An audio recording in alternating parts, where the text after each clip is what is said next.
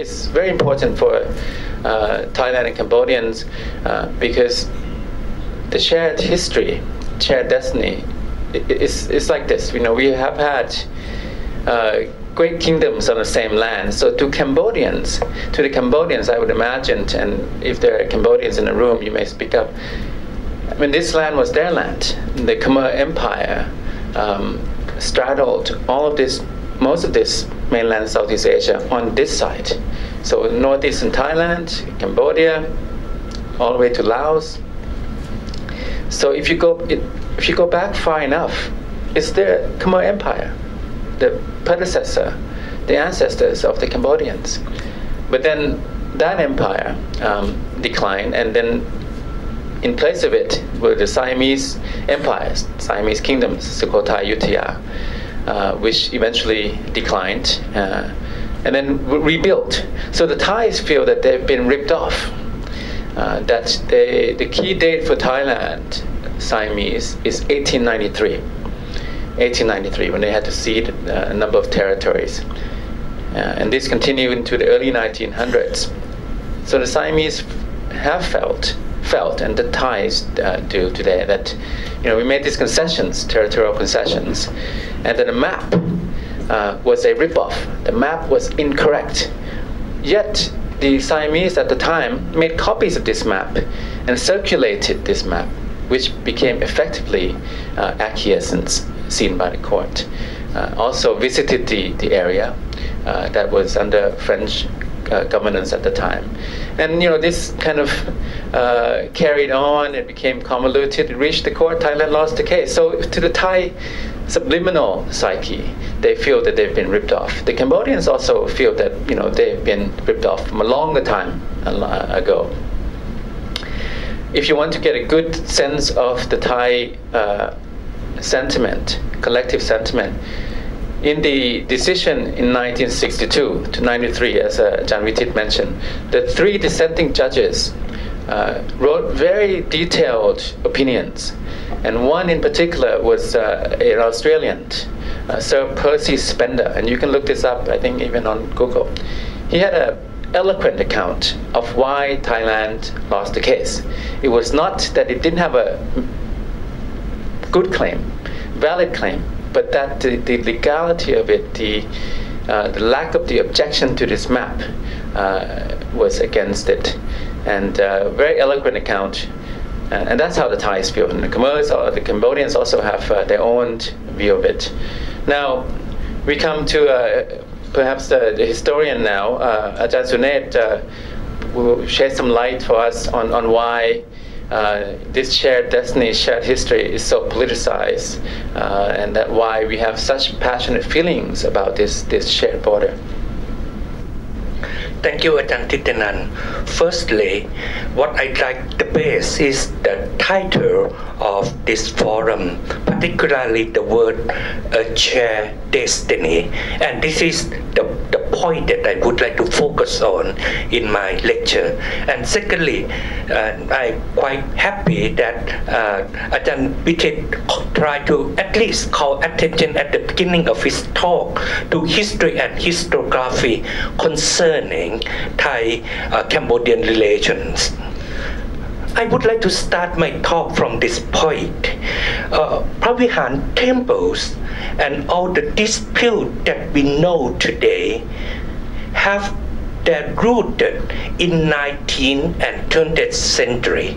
Or in other words, when we think about the dispute or problem concerning this particular area, this particular temple, is developed under some sort of political atmosphere, circumstance of either the colonial period or the period after the Second World War. My point is that people at present have very limited knowledge about the historical heritage and the function of this temple and also the mountain. It located before the coming of the French in 19th century. The value of Preah Vihear or Preah Viharn was first evaluated and characterized by the colonial power, who, you can take a look at the map, concerned more about their powers and authority over the land, which had to have a clear demarcated line or sort of national boundary. After the end of the World War, the value of Preah Vihear was again evaluated and characterized, this time by the government of the centralist political authority, either from Phnom Penh or Bangkok. Undoubtedly, those were under the influence of nationalistic ideology. My point is that we have no perhaps evidence what, and we perhaps show no attention to the local people. The people at the Thai and the Cambodian border, what do they think about the temple and the mountain? I think that we have very limited knowledge, either what they think about the mountain in the past or what they think about the temple in the future, or at present or in the future. Now, I think we are moving to the year 2015, with the year that we expect the blossom of ASEAN spirit and constructive relation, both at the governmental level and also at the people levels, and indeed is the period that people have become the focal point of ASEAN spirit. Could perhaps we have a lesson learned from our historical heritage regarding the old value of Preah Vihear temple?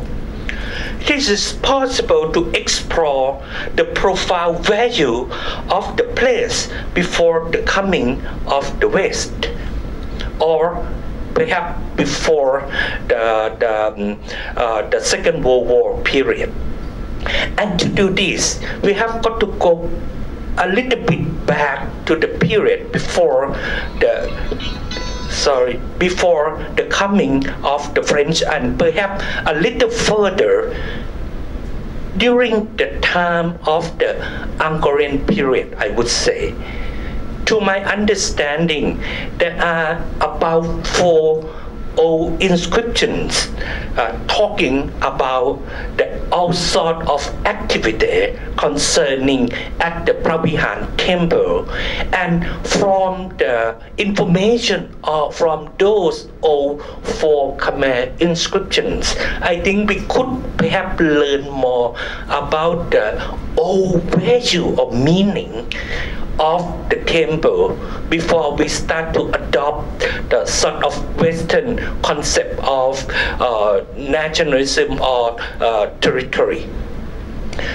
To do this, I actually have no knowledge or ability to read the inscription, so I base mainly on 2 books on history, one of which, this book actually is written in English as well. It's about the history of Khao Preah Vihear, written by a local scholar by the name Thida Salaya. The book was published by the Muang Boran Publications. This is the Thai version, but there is also an English version. Then there also, this is just came out, it's a sort of journal about art and culture, and in this particular journal there is a very interesting article written by a local scholar by the name Rungrod Pilom Anukun, who talk in detail about what written in those 4 inscriptions. So my talk will base partially on the information I got from those books. I would like to start from the fact that people of different origins when I'm talking about people of different origins, ethnic groups, families and clans living in the area around the mountain, that is before the time of the French, and on both sides of the Dong Rak mountain, establish very close connection between themselves and also share the same belief or value about the sacredness of the mountain and the temples. These people could be the Cham, the Khmers, the Goi, who are master in the art of capturing elephants, the Kha, who are quite active in southern, present day, the southern Laos kingdom, known perhaps during the old time Champasak, and many more people. These people more or less have their connection with this particular temple. Above all, as I previously told you, they share the same belief about the temples, one of which the belief have got to do with spirit worship. When I'm talking about spirit worship, these people in the past, they believe in life after death. So when they believe in life after death, they believe in the spirit of their ancestors. And then they worship their ancestor because they expect some sort of protection from, you know, the spirit of the ancestor. This is some sort of belief that shared among the Southeast Asians before the coming of Hinduism or Buddhism. And there is another kind of belief that is animistic belief, which the focus is given to some sort of supernatural power. And when they're talking about supernatural power, it could be the spirit in the forest, spirit in the rivers, like the great serpents in the Mekong rivers, or the spirit in the mountain. This actually is totally unknown belief. If you know Sukhothai history and have a chance to read the first inscription of Sukhothai, they talk about a mountain spirit by the name Phra. They're talking about the spirit by the name Phakapung, who understood to be like the city spirit, who give protection to Sukhothai people. When it comes to the case of the Khmer, there is some sort of mountain spirit, because the reason we come to know this is there is a certain kind of cult known as Panom cult. Panom is an old Khmer word mean mountain. It's the mountain cult, which mean that in the great or the big mountain, there is a spirit living there inside, and people all sort of like at our level of the societies, the rulers, the commoners, they have got to pay respect to the spirit. And then the authors of those books, one of which believe that there is such a kind of belief associated with the Mount Preah Vihear and Preah Vihear temples. So let me show you, this is what it is. You see the great mountain, that you could see the location, and you could imagine with people in the old time when they think about the mountain, that oh, this is great mountain, that there should be some sort of spirit living in, and it's their duties to pay homage or to worship the spirit. This is the belief that we believe that existed in this area before the coming of Hinduism and Buddhism. And then what happened next? Now, the Indian came and then they brought in Hinduism and Buddhism. But there is no contradiction between external belief and local belief. On the other hand, we see a very, very peaceful integration between India's sense of gods and local sense of animistic belief. In India, as what you know, they believe in the god in the mountain, particularly the white mountain or the Kairasa.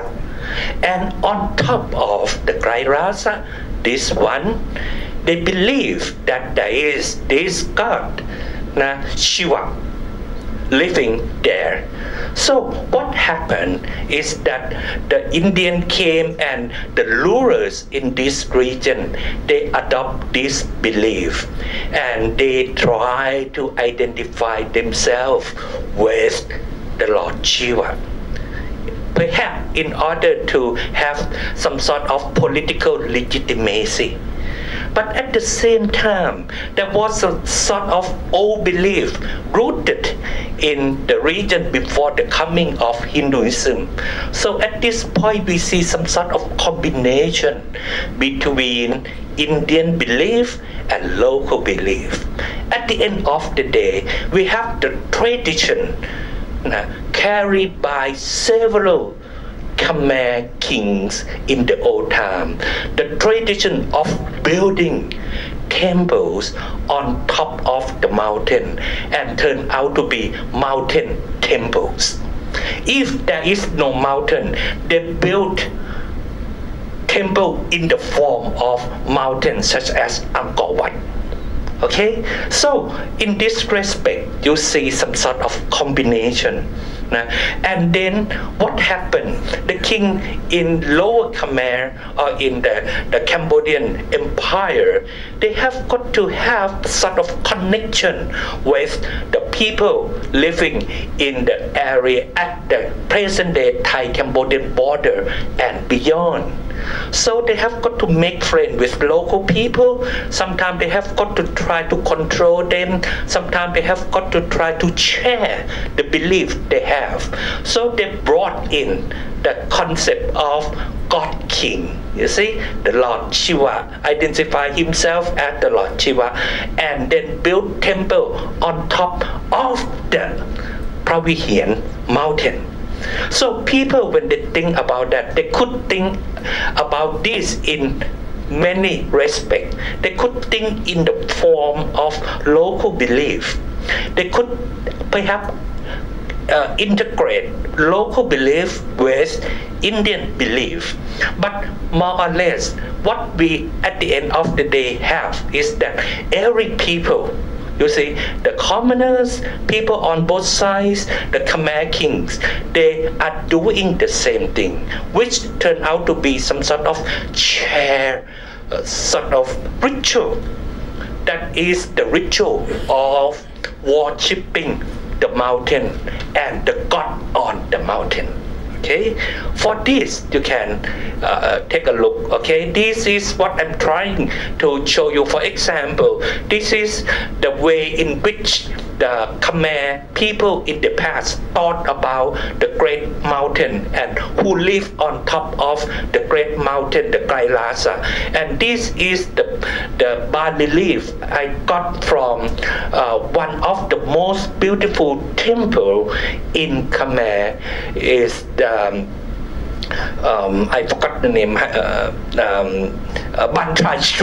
Bantai Tree temples, and the person sitting on top of that is the god who sits on top of the Kairasa mountain, the Lord Vishnu, who is punishing Ravana, who tried to challenge his power. This is the idea, this is the world of the people in the old time. And when they think about the mountain, when they think about what they should do, it has got to do with this sort of belief. Okay, the same thing. This could be seen in the case of Phnom Rung. They built the temple for Lord Shiva on top of the mountain in the same manner as what they did to Khao Preah Vihear or Preah Vihear temples. This is it. You will see clearly that at the crypt, the central part or the main sanctuary of the temple situated, and to see some sort of walkway that lead to the southern side. Here we go. And this another angles.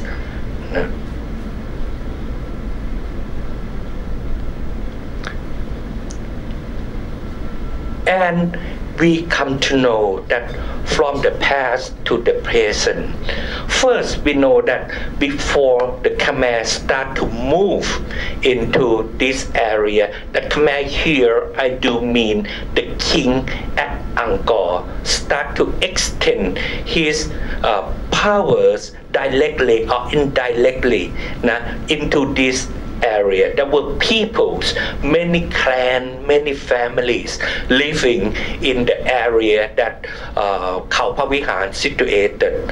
So when the Khmer king start to move into this area, we have evidence that this might probably start from the very beginning of the time that the Angkorean kingdom established, that is about early 9th century.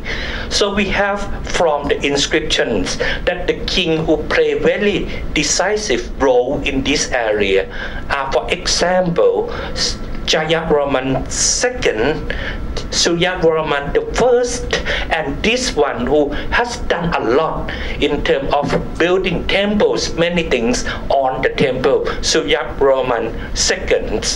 Now this, and before that period, there is another one known by the name Yasovarman. This king identified himself as a god, or Hindu god, or as Vishnu, but at the same time they worship the mountain and try to carry on the tradition of the Phnom cult, which I previously mentioned. So at the end of the day, what you have is that Preah Vihear turned out to be one of the greatest pilgrimage sites that combine people of the highland, mean that allow Korat tours, and also the people in the lowland or lower Cambodia, that is from the Tonle Sap. You see, these people, according to the inscription led by the king of the Cambodian, they came to the mountains and tried to support in many respects the Brahmin living in the mountains, the outside of needs that the people or the priests in the mountain expect to have. So this is very interesting that Preah Vihear in the old time, at least before the coming of the West, is neither a property of a particular group of people. It's not actually a property of a particular kingdoms or kings, but it is indeed a public property. It's a property that people from the area that they share the same belief come together and doing the same thing and showing respect to the temples. I think that this is the spiritual focal point of the temple that's originated there long before the period that we start to adopt and adapt Western ideology. even though there is no evidence that after the time of Suryavarman II, Khmer king support the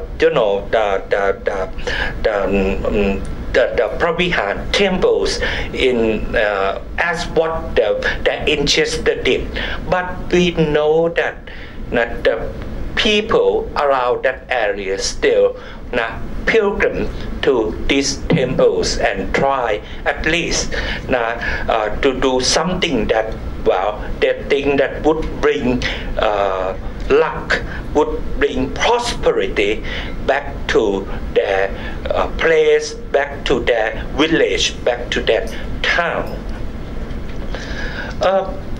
I think when come to this point, what is quite interesting is that people in the old time, when they think about Preah Vihear temple here, they think more in terms of public property. They think more in terms of sharing.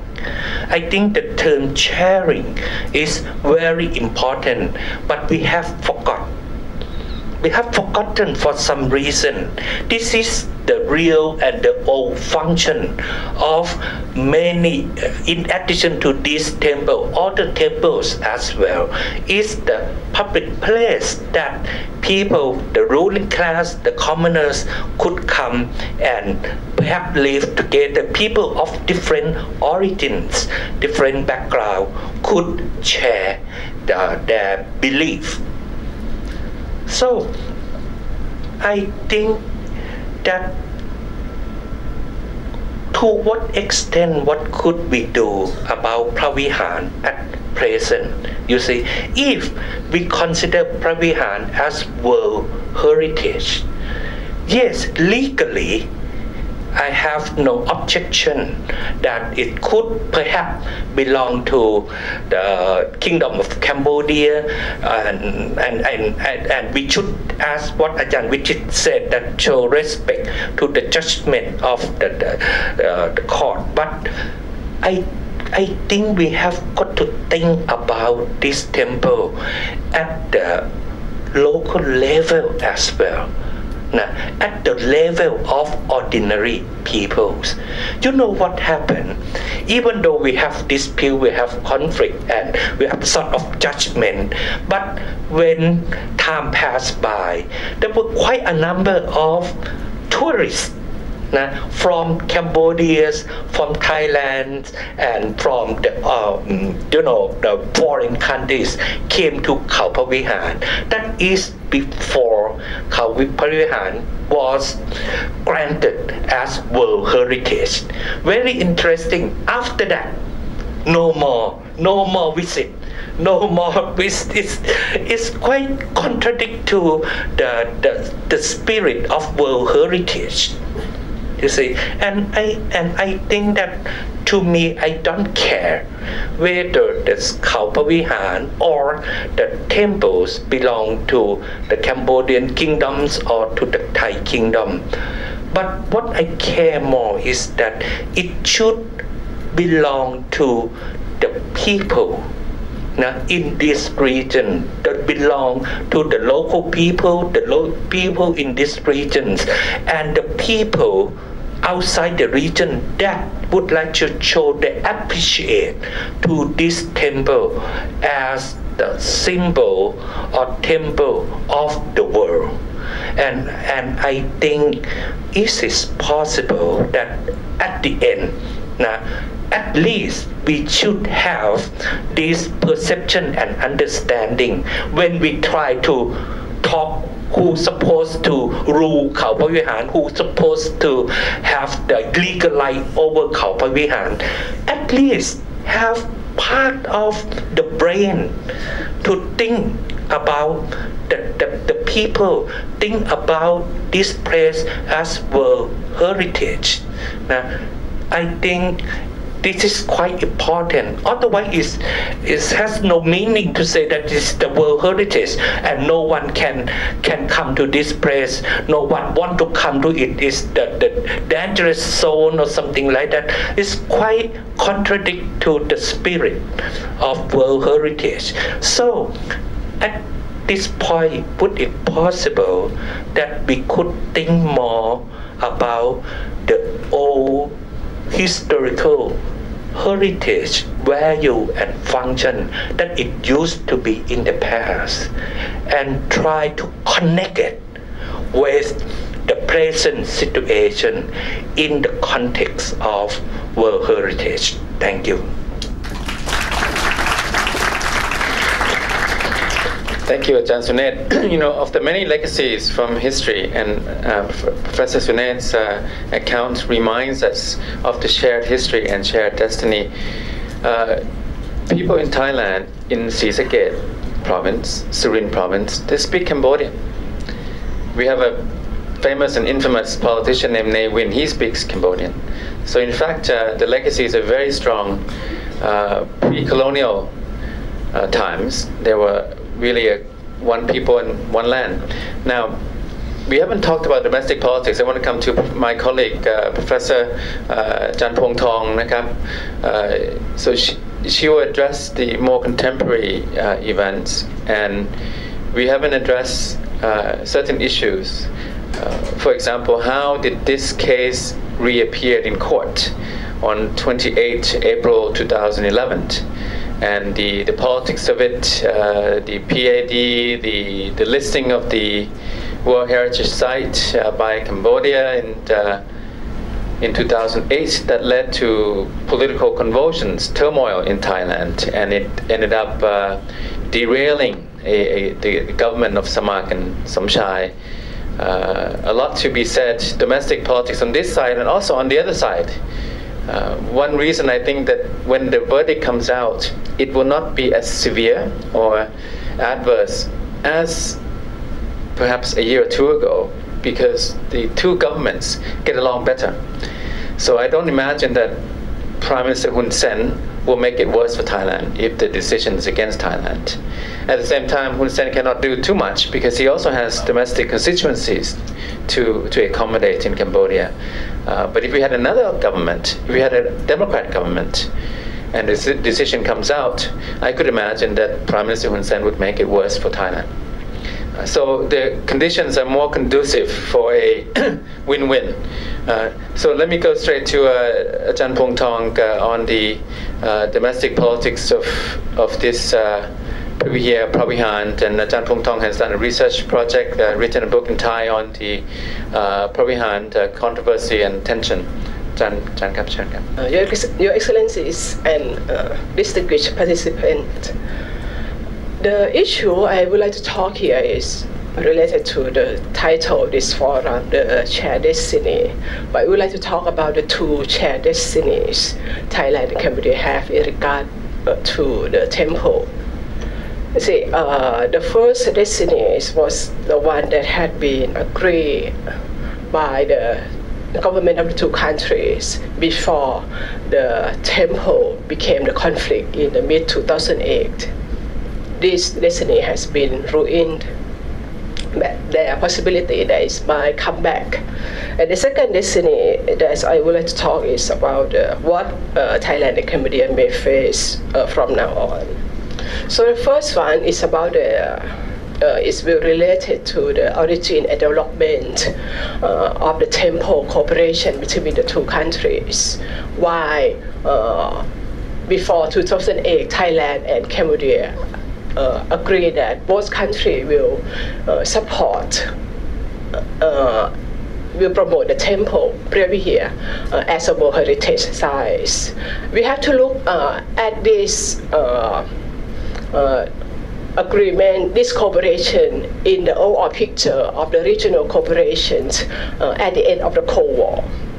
See, you all know that in 2008, Thailand, during the government of Samak Suntarawet, signed a joint communique.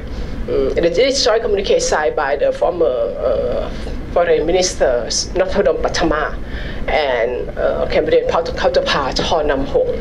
Thailand agreed to support Cambodia in nominating the temple as a World Heritage Site, but this joint communique has been attacked by the PAD, or the People Alliance for Democracy, or the Yellow Church movement, as a kind of treason that Thaksin and his proxy trying to sell Thai territory in exchange for Thaksin's business interests.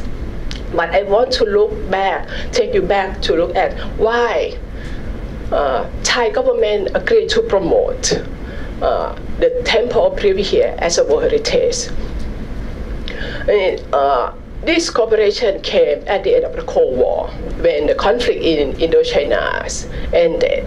So the three Indo-Chinese countries, Laos, Cambodia, Vietnam, became friends or partners to other ASEAN countries, including Thailand. So it's an opportunity. The end of the Cold War provided Thailand with opportunity to expand economic empire to the neighboring countries. Thailand at the time dreamed of becoming centers of financial business, transportation center of the region, dream of being a tourism center of the region. Thailand want to be a regional leader at the time. So tourism is part of regional economic integration policy promoted by Thailand, as well as the GMS projects, the Greater Mekong Sub-Region Project, and ACMEX. And it was supported by the ADB, the Asian Development Bank.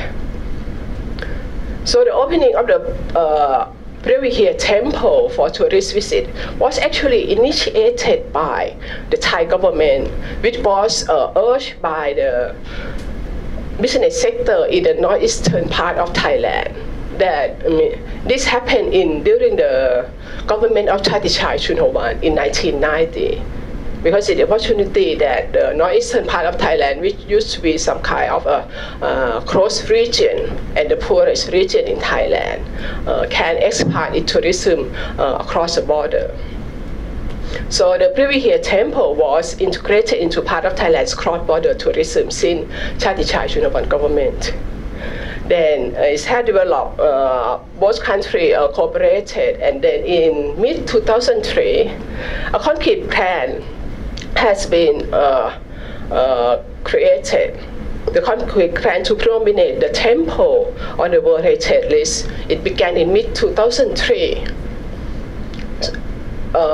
It's at the beginning of Thaksin Shinawatra. So Thailand and Cambodia government established a joint committee for the Preah Vihear temple development. And then a year later, this committee reached 5 major principles. The first one, the temple project would be a symbol of friendship between Thailand and Cambodia based on mutual interests. The second point, the temple would become a World Heritage for humanity. This is beautiful, isn't it? The third point, Thailand and Cambodia would work together to solve our major problems related to the temple, such as disorderly shop houses, demining the area, and also the environmental problem.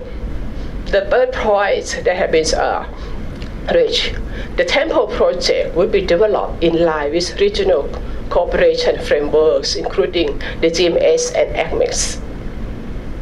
And the fifth point, the temple project would not affect the border demarcation between the two countries. This cooperation eventually, the point that Thailand and Cambodia will jointly develop the 4.6 square kilometers of the disputed area was actually included in the joint communique signed by Noppadol Pathama in mid-2008. But this plan has been ruined in my opinion, this kind of cooperation is a shared destiny that the government of Thailand and Cambodia, actually not just Thaksin, when we look at the whole period of this cooperation, it started from the government at Chatichai Chunawan, and then continue, it became a concrete plan during the Thaksin Chinawan. And also it also include the government of General Sunait, which came after the coup d'etat, which overthrew Thaksin Shinawatra government. The government of Surayut did not object the nomination of the temple as a world heritage at all. But the only thing that they object is the map attached, that can be attached to the nomination file. Because of that map included the disputed area into it. But later on, Cambodia agreed to exclude that disputed area from its nomination file. And it was clear this map has been shown on the website of the Cambodian government, but it did not include the disputed area into the World Heritage inscription at all. But still, it was the yellow shirt movement just dismissed this point. It still insist that Cambodia included this disputed area into the World Heritage inscription. So in my opinion, this collaboration is a great effort to overcome, to solve the territorial dispute by economics and cultural method. By economic mean, both sides sharing the interests, the economic interest, business in both Thailand, especially the tourism business in both Thailand and Cambodia can enjoy this growing interest. But this kind of great effort, which in my opinion is the first of its kind in Southeast Asia, that the two governments, the former antagonistic government, try to solve it by using economic and cultural methods. But this effort, it has been ruined. So we are now facing another shared destiny. The destiny Thailand and Cambodia may face from now on in regard to the temple issue.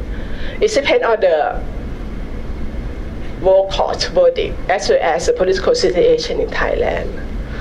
Though we all know that since Prime Minister Yingluck assumed office over a year ago, her government successfully restored Thailand's relationship with Cambodia. The overall relationship is better, improved. Still, the dispute over the overlapping claim area has been sent back to the court. And many of us may wish that the final verdict would help solve the conflict. Still, I'm not quite sure about that. I think there is still a bumpy road ahead of the relationship. We cannot definitely rule out another big border crash yet. As we all know that several border crashes in the temple has been listed as a World Heritage site. There's several crashes, and this crash forced Cambodia government to request the court to interpret the 1962 verdict. In my opinion, there are two possible outcomes of the verdict that Thitinan has said before. For the first possible outcome, in my opinion, the court may decide that the frontier line of the disputed area is the line drawn on the 1908 map or the Annex 1 map that Cambodia claimed her sovereignty over the temple, and also claimed sovereignty over the disputed area adjacent to the temple. If this is the outcome, it means Thailand will lose the 4.6 square kilometer near the temple. It will certainly cause an uproar and crisis in Thailand. For the second possible verdict, the court may say that it has no jurisdiction over the case, since it had decided in 1962 that it would not make a verdict about the frontier line. Vitit clearly explained this issue to you already. If this is the outcome, it means that nobody wins, but nobody loses either. The area remains an overlapping claim area, so it get back to the status quo. The question is, what would be a reaction from Thailand regarding these two possible outcomes? Cambodia leader Somdet Hun Sen has said clearly that it would comply with the ICJ verdict. Whatever it would be, Cambodia would comply. But in Thailand, we have not heard such thing from the government yet. Why is that so? I think the Yingluck government is so worried that the temple issue will be again exploited by the anti-Thaksin movement to overthrow the government. Early this year, I think around January, the government appeared to try to prepare the public about the possible verdict the court may make. It's clear that they want to prevent a crisis if Thailand loses the case. So the government wanted the public to accept the court verdict, whatever it will be. So the foreign minister, Surapong, started by telling the public about the two possible outcomes. That means Thailand may either lose the disputed area or the area return to the status quo of disputed area. Unfortunately, Minister Surapong was not a credible speaker. He is always perceived by the anti-Thaksin movement as only a puppet of Thaksin, and he is not a good speaker either. So it got fierce attacks by the Yellow Shirt, the nationalist group, and the mainstream media. They attacked the government as too weak and too early and too ready to give in to Cambodia for the sake of Thaksin interests. They said that the government did not try hard enough to fight for Thai territory, to protect Thai territory, and too ready to lose. So Surapong retreated so quickly and clearly said that, well, the government would do its best to fight in the court and protect Thai territory. On the contrary, while the government now is do nothing to prepare the public about the possible outcome, the nationalists have continued spreading misinformation about the temple issues via its media outlets, such as the major media groups, the social media, and some mainstream media also play along. The misinformation they spread is this: if Thailand loses the 4.6 square kilometers, we will also lose the 1.6 million square, 1.6 million right in the northeastern part of Thailand, which is equivalent to 240,000 hectares. So it means about 1/4 of the northeastern part of Thailand will go to Cambodia. And the nationalists also claim that we will lose the maritime area to Cambodia as well. This maritime area contains vast precious oil and gas reserve. I mean, this kind of misinformation based on no evidence at all. But a lot of people believe in it. We can see the followers of this website on social media, they were all angry about the possible loss that Thailand may have. And some academics told the media that if Thailand loses the court battle, Thai government did not have to comply with the ICJ order. Besides, the PAD leaders made their wishful thinking so clearly and loudly that the temple issue will be an effective instrument for them to overthrow the Yingluck government. So it is clear that the PAD and its allies are waiting for the moment to attack, to overthrow the government again. But the question is how efficient and effective the nationalists would be this time. Can they mobilize mass support as much as they did in the early stage of the temple conflict? I tend to believe that, though the loss will definitely cause resentment among Thai people in general, but the PAD will not be so successful as earlier, because its leaders were tainted with so many financial scandals and incredibility and in-fight conflict. However, whether PAD will succeed or not, it will depend on reactions by other key players in Thai politics. That is whether how many helping hands it will receive from the groups of anti-Thaksin movements such as the senators, or even from the judicial organization such as the Constitution and Administrative Courts. And most importantly, the factor that may contribute to the success or failure of the PAD is the reaction from the military. How the military will react to the nationalist call that we have to see. In my opinion, the military will face a dilemma because of their dual conflicting duties. On the one hand, they must behave as professional military. They have to follow the government's order. On the other hand, they have a duty to protect national territory and sovereignty. For the first duty, as a professional military, if the government insists that Thailand will have to comply to the court order, even though we lose, the military leaders will say they are professional, so they have to follow the government order. So don't blame them. Which quite, for me, it is quite good. I think if we actually lose, then I hope that they will stick to this duty as professional military. And also this position also protect them from any liability. But the government must be forceful and assertive on this position. Unfortunately, I don't see such quality from the government at all. In fact, I don't think the military want to enter war with Cambodia. The war will be too costly for both sides. And we already have so much problem in the 3 southernmost provinces. So we don't want to open another, I don't think the military want to open another battlefront.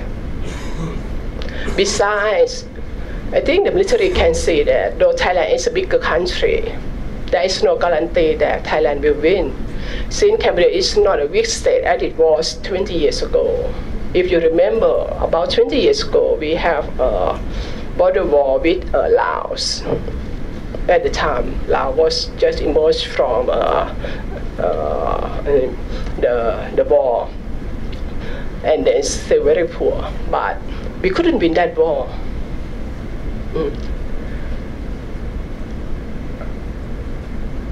And besides, we can imagine that the international community will not stand still, letting the bigger country refuse the right of the small country. ASEAN and the UN Security Council will be brought by Cambodia. Will be brought in by Cambodia, and Thailand will be pressure from the international community to abide to the court order. As of now, as I had talked to some military officers, their position is to do as the government tells them to do. However, the duty of protecting national territory and sovereignty, of which the Thai military always claim to be the most sacred to them, will make them a target of the nationalists. If the military believes that, if the military leaders say they simply follow the government order, they will be certainly will be harassed and insulted by the nationalists as being coward, being traitor. So if the military leaders cannot stand this harassment, and if there is other pressure behind the scene, which we don't know what going to happen, there's so many factors, many behind the scene players in Thai politics, as you all know. The military may feel obliged to perform this so-called sacred duty. Then a border clash is possible. But this is the worst case scenario for a so-called shared destiny of Thailand and Cambodia. There is still a better case scenario with, which I will present. If the court say it has no jurisdiction over the case, it will not make a verdict about the frontier line, as it said in the 1962 verdict. So the disputed area remain a dispute. Then the best solution to this conflict is for us to push for a joint development of the disputed area and turn into an international peace park. Take it back to its former destiny that Thailand and Cambodia had agreed upon before the conflict flared up in 2008. In the last 4 years, I have proposed this idea at various forums and articles, but the PAD so despises it. It said that the 4.6 square kilometer must belong to Thailand only. The Thai government must not negotiate with Cambodia.